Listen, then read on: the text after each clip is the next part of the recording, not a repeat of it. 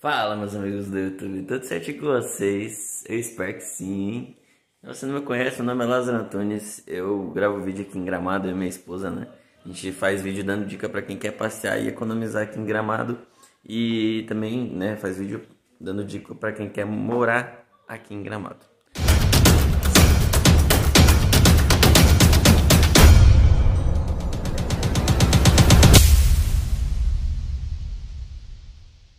E o vídeo de hoje é respondendo o comentário lá do Instagram. E se você não segue a gente no Instagram, a gente vai deixar aqui o Instagram, ó, Lázaro Antunes e Nadine Antunes, underline, tá certo? Deixa eu só fazer aqui que eu tô usando o estabilizador agora. Deixa eu ver. Aí, agora ele focou, olha, agora focou no meu rosto aqui, então eu posso, ó. Ele vai girar certinho, tô aprendendo a mexer no estabilizador, tá bom demais, ó. Rapaz, ele segue certinho. Agora eu corro um pouquinho. Tô abusando do estabilizador agora. Mas também tem que usar o telefone da Nadine. A Nadine tá com uma cara de braba. Fazendo vídeo sem mim. Não, comecei o vídeo só.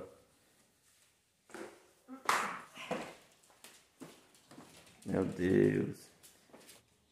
Lembrando, gente, a gente tem um outro cupom de desconto aí pra quem quer comprar o Prime Gourmeta, é o Lázaro Antunes. E também este canal aqui é patrocinado pela Grupo do Ronaldo. Se você não viu o vídeo ainda, eu vou deixar aqui em cima pra você. Eu acho que vai ficar desse lado aqui. Não, desse lado aqui eu acho. Aí, você chegando lá dizendo que é inscrito do canal, você ganha desconto por ser inscrito do canal lá no YouTube, tá certo? A gente vai botar aí na tela pra vocês, mas eu vou ler aqui, tá? Fala aí, Lázaro, beleza? Manda um abraço pra Nadine. Um abraço, amor. Abençoe. E deixa eu ver aqui. O que vocês mais gostam por aí e o que menos gostam aqui? De Gramado, né, gente? Vou explicar pra vocês. Gente, não tem nada que eu não gosto nessa cidade perfeita. Nossa, amor, que mentira. Gente, cidade nenhuma é perfeita não, gente. Deixa eu ajeitar aqui a câmera. O estabilizador dele tá puxando mais pro meu lado. Deixa eu focar aqui na Nadine pra poder... Aí, agora tá mais certinho. Agora ele foi pro lado dela. Vai pro lado mais lindo? Eita, voltou pra mim, ó. O que vocês mais gostam por aí e o que menos gostam? Eu não falo especificamente do que, mas o que a gente mais gosta provavelmente da cidade de Gramado, né? E o que menos gosta? O que menos gosta, deixa eu... Bom, vou botar pelas partes ruins, então, né? As coisas ruins que a gente não gosta, pelo menos a parte que eu não gosto.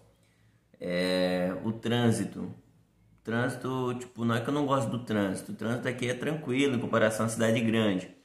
Só que, tipo assim, eu acho que tipo, tem dias específicos que os guardas de trânsito ajudam, auxiliam na parte das rótulas, né? Pro pessoal que tá passando pra cá dirigindo o carro e não sabe andar nas rótulas. Então isso é bom, mas são só poucos dias. Tipo, por exemplo, esse final de semana que passou, eles não estavam na rótula.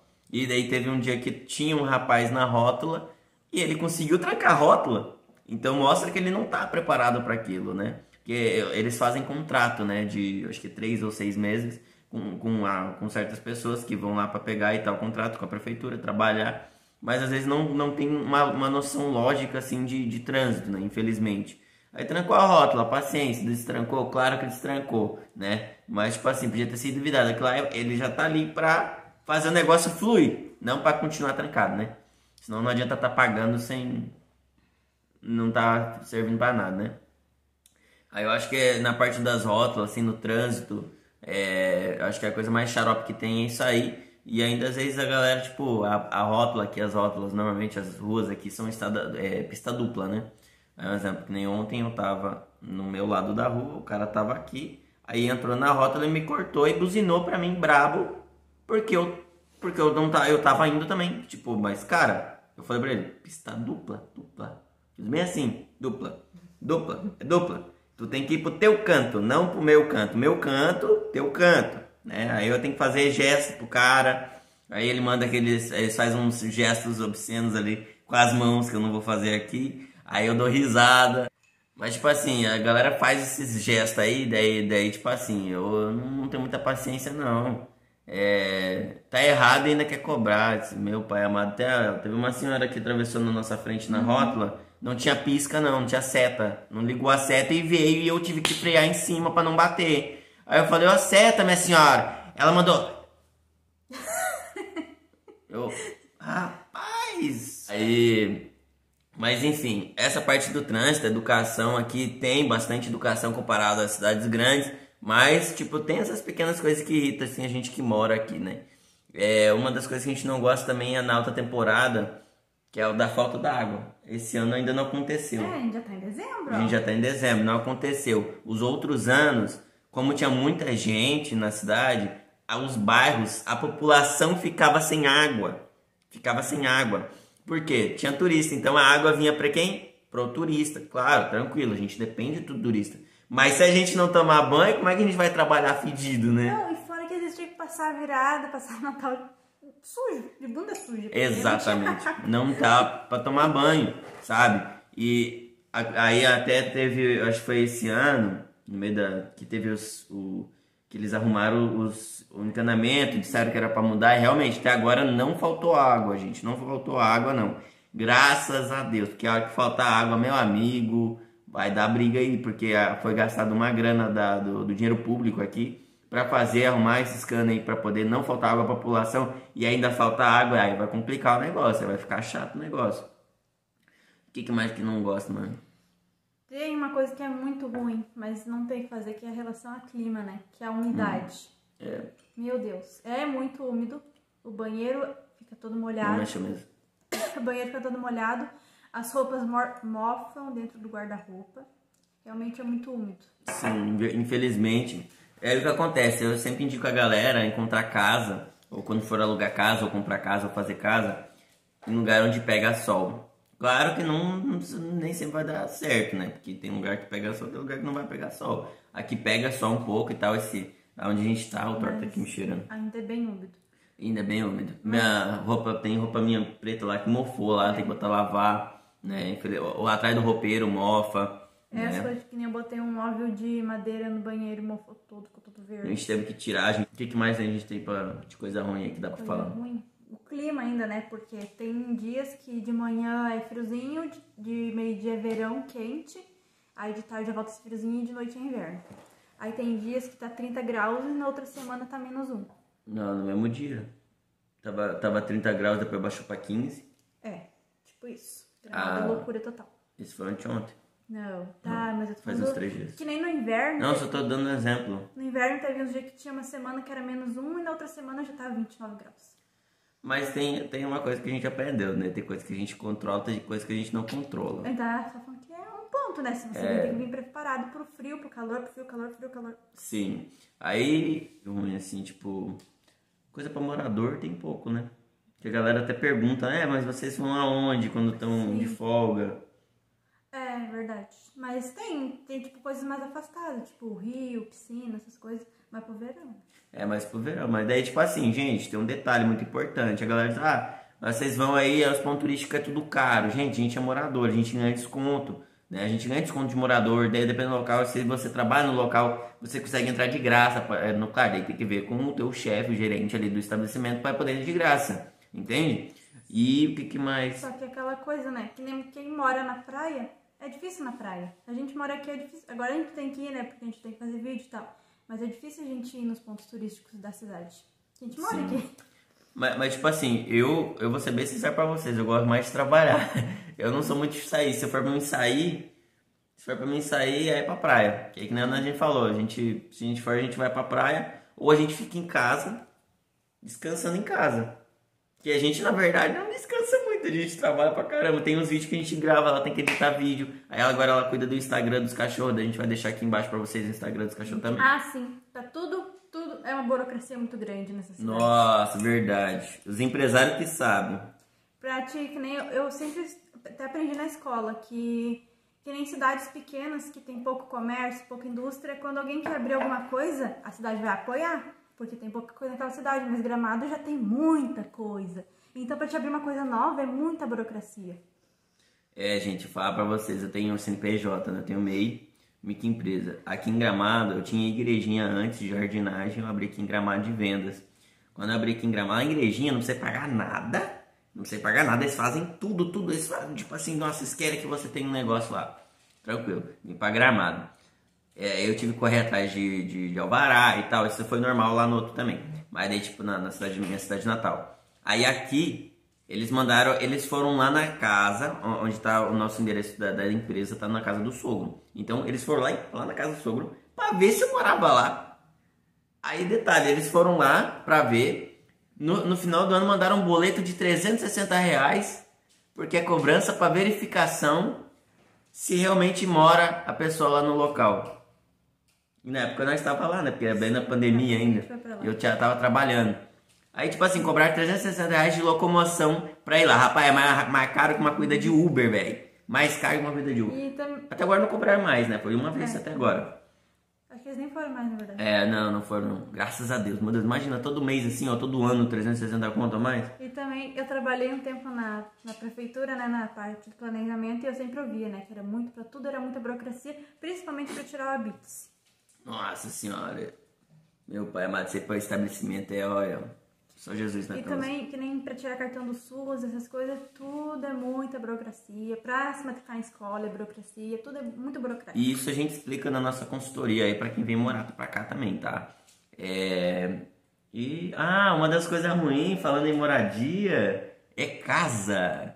Meu amigo Felipe, comenta aí, o Felipe é do Rio de Janeiro aí, tá vindo morar pra cá. Ele fala isso pra mim direto. E realmente, casa que a média de aluguel é R$1.000, não tem quase casa. Aí se você tem dinheiro, você quer investir, você quer, tipo, poder ajudar essa cidade, compra terreno, construa a casa e bota pra alugar. Meu amigo, o que tem... Nossa senhora, tu vê, a gente vai procurar casa às vezes pros clientes, a pessoa postou, a Mabel aí, a pessoa postou a casa, dá 30 segundos, já tem 19 comentários. Eu queria aparecer no vídeo. Aí até clareou demais a tela agora. Eles tentam compensar o preto, né? Mabel, Fica quieta. Meu Deus do céu. É dengosa. Vai. Gorda, tá louco. A outra agora. Ciumento. Aí, tá, vamos lá. Ó. A cabeça. Ele botou a pata na perna dela e daí foi levantar e bateu a cabeça. Aqui, ó. Aqui, ó. Tu quer aparecer Esse também, aqui não tem como pegar no colo, não, gente. Ó, vocês viram o tamanho da Mabel. Eu vou pegar ela Esse aqui eu no não colo. consigo pegar no colo, só o Lázaro. Olha esse. Ai, meu Deus do céu. A Mabel no colo, gente, é pequenininha. Olha o Thor. Olha o Thor. Eu não consigo com ele. Ó, a Mabel tá aqui do lado. Ai, peraí, vamos voltar o vídeo. Ai, tá. Meu Deus do céu. Olha de pelo. Meu Jesus. Gente, sofre com os pelos. Aí voltou, ó, gostou. Tá, mas vamos lá. Então, constrói casa, bota lugar, faz kitnet, compra um terreno bom assim, faz vários kitnet, porque vai dar uma grana legal pra vocês, tá? Isso a gente também, na parte da consultoria, a gente tem cliente que vem pra cá pra investir, comprar terreno, construir, revender e também pra construir e botar pra alugar. Né? A gente encontra terreno nos valores bons. Tem gente que vive só disso, né? Só de alugar casa. Aqui tem vários. Tem vários. Nossa, tem um que a gente conhece que tem uma quadra inteira praticamente. E tem aquela mulher também lá que tu morou na casa dela, agora ela trabalha só com isso. Pois é. Então, tipo assim, a mulher tem mais de 10 casas, eu acho. Não sei quantas casas ela tem. Então, tipo assim, a média de aluguel é R$1.000. R$1.000 a média de aluguel. São 10 casas. E o detalhe do ruim que eu tô falando pra vocês, gente, é o seguinte: não tem casa. E quando tem casa, às vezes a casa é caindo os pedaços. A casa é caindo aos pedaços por um valor de R$2.000, R$1.300 caindo aos pedaços. Não é que a gente quer botar valor no negócio dos outros, mas tipo assim, é chato, tá ligado? A gente querendo, a pessoa que tá querendo alugar a casa, aí vai lá, vê uma casa boa por R$1.300. Aí vai lá e vê uma casa com uma qualidade inferior mesmo, assim, de caindo os pedaços, sem mobília às vezes, ou com mobília caindo os pedaços, pelo mesmo preço e às vezes com menos quarto do que a outra, com um banheiro mais bonito, esse banheiro mais bonito e tal, tipo. Então, claro, varia muito, o que eu sempre falo para meus clientes, varia muito do quanto o dono valoriza o empreendimento dele. Então, tipo assim, essa é uma das coisas ruins, mas é uma possibilidade, né? E na coisa ruim vem coisas novas, né? Então, tipo assim, uma das coisas ruins é a falta de casa na cidade, falta de locação, né? De casa para locação, mensal, lógico. E... Ah, eu sei de uma coisa ruim. Mas é uma coisa ruim, tipo, ruim entre aspas, tá, gente? Eu vou explicar pra vocês o porquê. Eu não sei como é que é a prefeitura na tua cidade. Mas aqui em Gramado, eles fazem as coisas. Graças a Deus, isso não é um problema. O problema é que toda alta temporada eles encontram alguma coisa pra fazer no dia que tem movimento. A cidade lotada, eles arranjam coisa pra fazer no asfalto, eles arranjam coisa pra fazer no encanamento de gás, o encanamento de água ou esgoto, eles arranjam tudo pra fazer na alta baixa temporada. Tu não vê uma alma viva na cidade, que era a época que seria, no exemplo, fevereiro, que eles poderiam fazer, arrumar a cidade, e eles não arrumam. Eles deixam pra arrumar na alta temporada. Isso indigna porque atrapalha tudo, o turismo atrapalha. Porque a ideia que a gente tem, que mora aqui, é que eles querem mostrar, olha gente, a gente está investindo na cidade, a gente está evoluindo a cidade, está melhorando a cidade. Claro, isso é muito bom, melhorar a cidade, mas fazer isso na outra temporada, onde está atrapalhando o passeio do turista e o trabalho de quem está levando o turista para os passeios. Pavimentação em dezembro. Pavimentação... Esse ano não, mas já teve ano. Não, mas eles estão fazendo em Canela, eles estão arrumando os canos lá, trancou tudo, tem umas 3, 4 ruas trancadas. Aí é horrível pra andar. Em Gramado também tava trancado esses dias. Sim.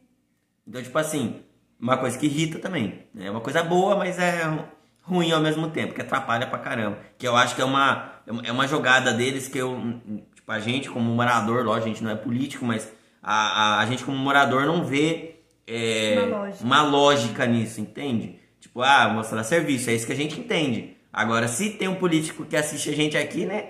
Por favor, vamos gravar um vídeo, se você puder explicar isso pra gente, a galera vai gostar pra caramba. E a galera comenta aqui embaixo também se quer ver algum político pra poder responder tirar essa dúvida da gente como morador também, né? E outras também, se vocês têm dúvidas, deixem nos comentários que a gente pode entrevistar alguém, não sei. A gente tem que marcar a entrevista com o prefeito, né? A gente conversou, eu conversei com o prefeito pra gente gravar o vídeo, ele ficou disposto de gravar o vídeo com a gente. E até agora não consegui ver pra pra entrevistar o prefeito. Mas acho que agora, ano que vem, acho que tem que ficar pro ano que vem. Porque agora é muito corrido. Ano que vem, né? Tá longe pra caramba. É, muito longe. Aí ali em janeiro, fevereiro, acho que fevereiro é mais certo de eu conseguir uma entrevista com o prefeito, né? Porque daí não tem, tipo, não tem muito movimento da cidade, então vai ser mais tranquilo. Ele tem o trabalho dele, lógico, mas daí a gente vai tentar fazer aí a entrevista igual, né? Outra coisa que é ruim, que nem pra quem mora perto do centro não, mas pra gente que mora aqui mais longe, tipo na Várzea, bairros mais longe, se a gente quiser ir passear no centro agora, tipo, quando tem mais movimento, ou a gente vai de ônibus, ou a gente vai de Uber, ou a gente não vai, porque não tem onde deixar o carro. Paga melhor pra gente. Porque não tem onde, se for de carro, não tem onde deixar o carro. Estacionamento. A gente paga estacionamento rotativo, nós moradores, como qualquer outras pessoas, como qualquer outro turista, né? Infelizmente a gente não tem esse desconto de morador na parte do estacionamento, a gente ganha multa também. Então, tipo assim, 14 pila de multa. Eu tenho uma multa lá que eu não paguei até agora. Tá lá. Eu levei a multa no dia da inauguração da Festival de Gastronomia. Sim. Infelizmente. Aí, tipo assim, tem lá 14 pila, eu não vou pagar agora, eu vou pagar só quando é na telha, né? Não tem problema, tipo, de trancar o negócio do carro a qualquer momento, não. Se eu não me engano, dá problema só na parte de... Se for transferir o carro, vai ter aquela multa, tem que pagar antes, né? Tipo, vender o carro, vai transferir, tem que pagar aquela multa antes. E o que mais? Essas coisas ruins, né? Morro. É muito morro nessa cidade. Mas isso a gente não tem como fazer nada. Mas é uma coisa ruim que as pessoas não sabem. É verdade, gente. Vocês já viram... Um exemplo. Daqui... Mas aqui achei até ser engraçado aqui na Várzea, né? Parece que é outra cidade. Porque a gente tá aqui, às vezes tá com sol, sabe? Pra Gramado tá chovendo. Chega em Canela, tá com sol. Ou chega em Canela, tá caindo o mundo, dá um dilúvio, assim. Ontem mesmo ele falou que ele tava no centro e não choveu. E aqui choveu bastante até. Pra vocês terem uma noção, teve uma hora que deu uns pingos só no centro. Uns pinguinhos só. Aí eu cheguei em casa de noite, eu cheguei que hora? Era umas 2 e pouca da manhã? 2 e pouca da manhã, aí começou a chover, né? Mas choveu. E hoje não tá chuva, não sei. E hoje tá, tipo, até então tá, acho que nublado, mas com um pouco de sol, dá pra ver. E, gente, infelizmente a gente vai ter que ter a parte 2, porque o vídeo vai ficar muito comprido, a gente não quer que vocês, ficam... Tipo assim, todo mundo tem suas tarefas, seus trabalhos aí, então a gente vai fazer esse vídeo aí, né, a gente tá terminando esse vídeo aqui de coisas ruins, só que o próximo vídeo vai ser das coisas boas aqui, né, é referente à mesma pergunta aqui da inscrita, tá? Gente, peraí, deixa eu mostrar aqui pra vocês. Olha o jeito da Mabel. Eu acho que ela tá querendo nossa atenção, mas por isso que ela faz isso. Olha aí, ó, o jeito ela dela. tá bordada e fica desse jeito. De barriga pra cima. Olhando pra gente. Eu acho que, tipo assim, eu acho que seria isso. Tipo, que eu lembre. Ah, gasolina. Gasolina. Gente, a gasolina aqui tá custando bem baratinho, R$ 7,59, tá? Então se você vir alugar o carro, ou vir de carro, te prepara. Detalhe da gasolina é o estacionamento rotativo, que o detalhe é que além de pagar o estacionamento, você tem que encontrar uma vaga de estacionamento. Aí vai pagar a gasolina R$ 7,56 mais o estacionamento, mais o estresse de encontrar uma vaga de estacionamento, que infelizmente tem pouco estacionamento para a cidade. Acho que é uma vantagem vir a pé mesmo, sabe? Passear a pé às vezes. Ou chamar Uber, né? Aí você não se estressa. Aqui vai um passeio de vinícola e coisa, o pessoal gosta de noite tomar alguma coisa, e se você beber, não pode dirigir. Exatamente. Aqui tem lei seca, tá, gente? Funciona. Ah, detalhe, se vocês querem passear, gente, aqui em Gramado, eu fecho o dia, passeio, faço o transfer, vendo o Prime Gourmet, se você quiser comprar o Prime Gourmet, entre em contato com a gente aqui no Instagram, aqui nos comentários do YouTube e também lá no Instagram, tem o WhatsApp aqui embaixo também, só entrar em contato. E, eu acho que era isso, gente, coisa ruim, a gente não tem muita coisa que reclamar não, graças a Deus, são esses pequenos detalhes aí, não chega a ser coisa, nossa, ruim, exagerado, não, mas são coisas que, tipo, incomodam um pouco a gente, mas... É porque eu morei aqui a vida toda, mas quem vem agora pode dizer isso. Comparado a outros lugares, aqui é muito bom. Eu já morei em vários lugares. Eu já morei em vários lugares e aqui é um lugar excelente, tipo, é um dos melhores lugares. Tanto é que a gente só tá morando aqui ainda hoje, porque ainda é o melhor lugar pra se viver, porque senão a gente já teria ido embora também. Eu, pelo menos, penso assim. Sim, Aqui pra sair daqui, meu amigo, olha... É difícil. Olha, eu já quis ir pra praia. Hoje eu não quero mais, por quê? Porque eu gosto de praia. Se eu morar na praia, acho que eu não vou mais ter aquela coisa, aquela emoção, sabe? De, eu tô indo pra... Que nem vocês têm. Vou ir viajar pra Gramado. Tô indo em Gramado, chique demais. Aquela emoção, tô indo pra praia. Acho que essa emoção é muito legal. Eu não quero perder a emoção de ir pra praia, porque eu gosto muito. Ah, mas tem um detalhe, viu, gente? Mas você vai ficar pro próximo vídeo aí, que eu tô com umas ideias muito doidas aí pra nós fazer uns vídeos muito doidos aí. Mas vocês vão gostar, mas é isso aí, gente. A gente espera que vocês tenham gostado, né? Então deixa o like aí, curte e compartilha. E se você não concorda com o que a gente falou, comente aqui embaixo. A gente vai fazer um vídeo referente ao que você comentar aqui embaixo. Vai ter vídeo de mercado que a gente tem que responder lá, que foi tirado os prints, nos comentários do último vídeo de mercado. A gente vai gravar vídeo de mercado mostrando a lista que vocês pediram lá no vídeo de mercado. Se você não viu o vídeo ainda, a gente vai ver para deixar ele aqui no card aí para vocês assistir o vídeo de mercado. Vocês gostam de ver mercado, né? Aí a gente vai fazer a parte 2 lá do mercado para poder mostrar o que vocês pediram nos comentários, né? A gente vai lá no mercado só para responder vocês. E eu acho que era isso. Deixa o like, curte, compartilha. Até o próximo vídeo. Valeu! Bem coisa de mulher mesmo, né? Encerra a vez com um beijinho. Ai, nossa.